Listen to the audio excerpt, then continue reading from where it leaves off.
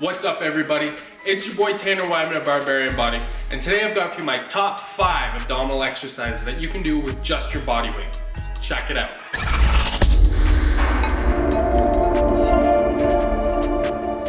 Now the good thing about any of these exercises is you can put them all into a circuit, just perform each exercise for about 3 sets of anywhere from 12 all the way up to about 15 repetitions. So we're getting it started here. We're starting with our very first exercise, and this one is the good old crunch. Now this is my absolute favorite abdominal exercise for building those upper abs. I don't think there's any exercise that is so phenomenally powerful for the upper abdominals other than the crunch. Now when you're performing this exercise, there's a few things that I want you to be conscious of throughout the whole motion of the lift. The first thing is that every time you're doing any type of abdominal lift, you're not just throwing your body up into the exercise. You're slowly contracting with the abdominals, lifting those shoulder blades up off the ground, and then using those abdominals to slowly bring your body back down onto the ground. So the focus of this one here is to make sure that you're getting those shoulder blades up off the ground, you're engaging those upper abdominals, and you're focusing also on keeping your chin off of your chest. Next, we've got our reverse crunch. Now, the reverse crunch is probably my favorite exercise when it comes to lower abdominal training. And an exercise that I don't see too many people doing here. So you start with your feet flat on the ground. Your whole body is lying down straight like a plank.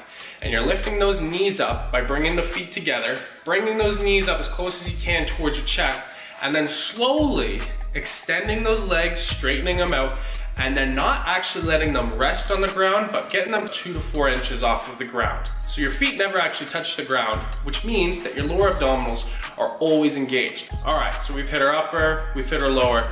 Now we're gonna target more of that middle area of the abdominals, and as well start to take into account our oblique muscles. So these are our lying opposite toe touches. So you position your body out completely like a star, your arms are out wide, your legs are out nice and wide too. And you're lifting with your left arm to your right leg, or with your right arm to your left leg.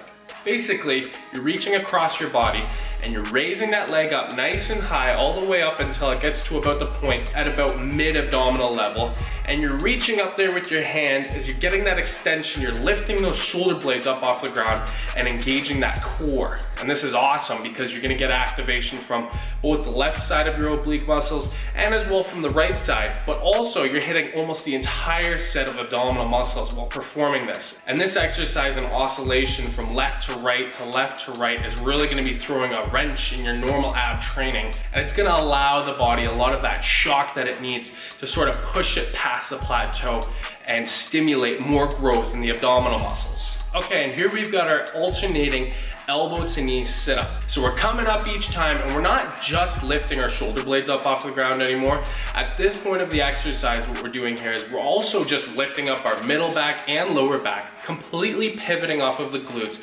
You're coming in with your right elbow to your left knee, and then you're coming down. You're coming right back up with your left elbow to your right knee. You're alternating each time, oscillating which side of your obliques you're hitting, and it's just a fantastic way to totally burn out the rest of your abdominals and for targeting those obliques. Now we're gonna finish it off here with a combination of 2 exercises. We're actually gonna be doing the crunch as well as the reverse crunch together at the same exact time.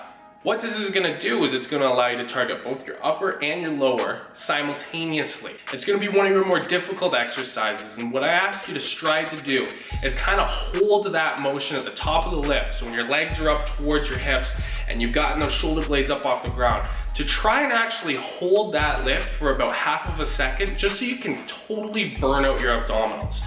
And you're bringing those feet down, and again, as you were with the reverse crunch, you're not actually letting your feet rest on the ground. Your shoulder blades, however, are gonna come down completely, and then you're coming back up, and I'm telling you, man, this thing is gonna absolutely kill you, especially because it's this last exercise of the circuit.